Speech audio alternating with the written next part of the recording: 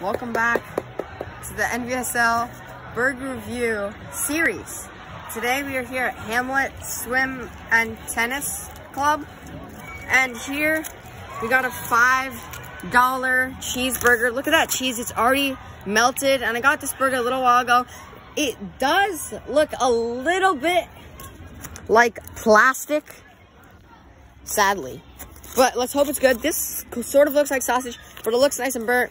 The rolls look pretty good. Let's go ahead and give it a try.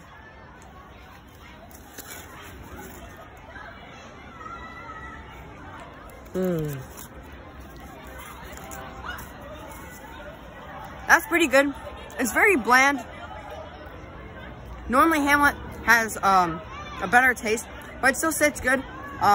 Their meat's always quite good though. And it was grilled to a good, and now it tastes good, and it wasn't undercooked, wasn't overcooked, but therefore it tastes good.